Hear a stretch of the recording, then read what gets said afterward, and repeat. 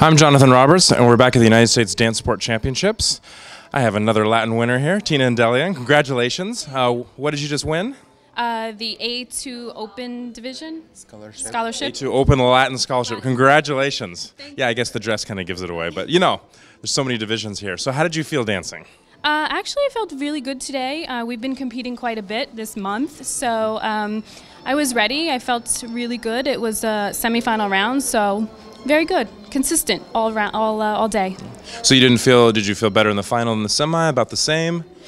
Pretty much about the same. We had the single dances to kind of warm up, and then semi and final. It's 2 rounds, so I just kind of have the same intensity in both rounds. I don't want to take any chances. Now, obviously, this is the most important comp of the year, being the United States Championships.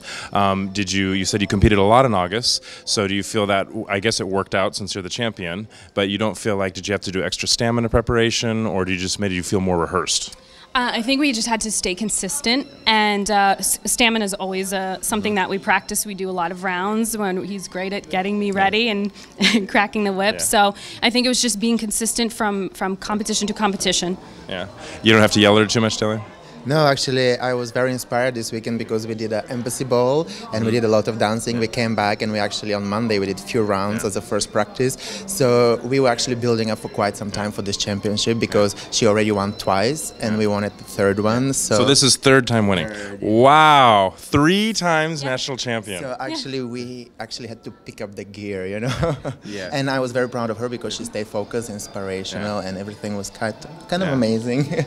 I mean, I think it's hard enough to win once, but 3 times, that's quite an accomplishment. Oh, for sure, because you don't want to take it for granted, and you know, the third time it's kind of like, well, I don't want to lose now. Yeah, exactly. I like the winning feeling.